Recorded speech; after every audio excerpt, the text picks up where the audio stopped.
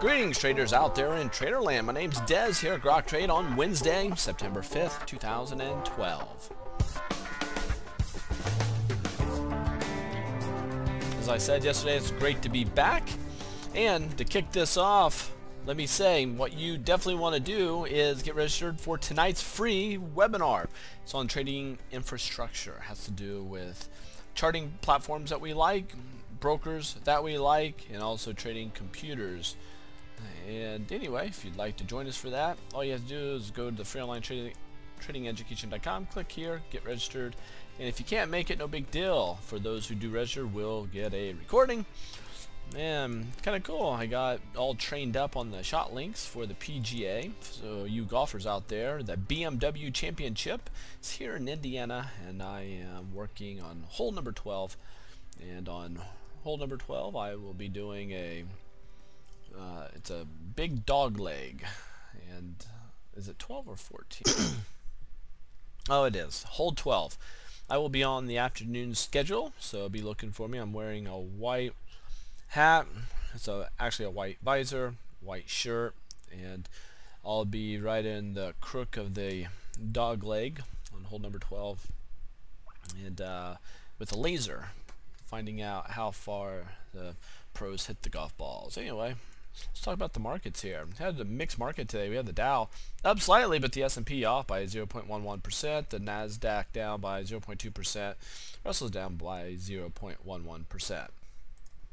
Stock index futures aftermarket in positive territory. Banks off though 0.4%. VIX down. Fair indicator was down today 1.3%.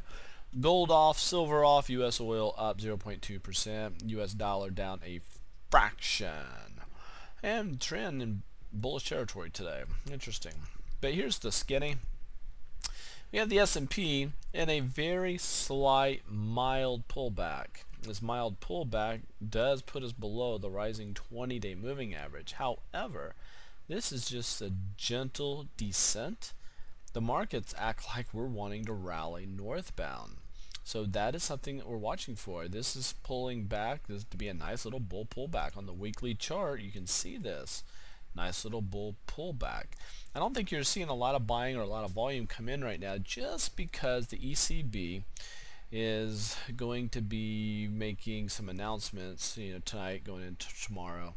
And furthermore, tomorrow we have the ADP employment numbers that's coming out, and that should give us an idea of what to expect on Friday's unemployment numbers. And that's going to be important for us to see what happens. So the markets can still drop, but we are poised to actually go northbound. Now keep in mind, September is usually a turbulent month. Go back 60 years or so, the average drop in September, which is the biggest average drop that we get in all 12 months, happens to be 0.5%. So that could certainly change this month, but that's something we need to be mindful of. So with that, I'm looking at a support area at 1400. We need to really stay above 1400. And if we pop, we're going to have some resistance area at 1420, 1422. So that's something else to be watching for. As far as the Nasdaq is concerned, we're just caught up between this trading range.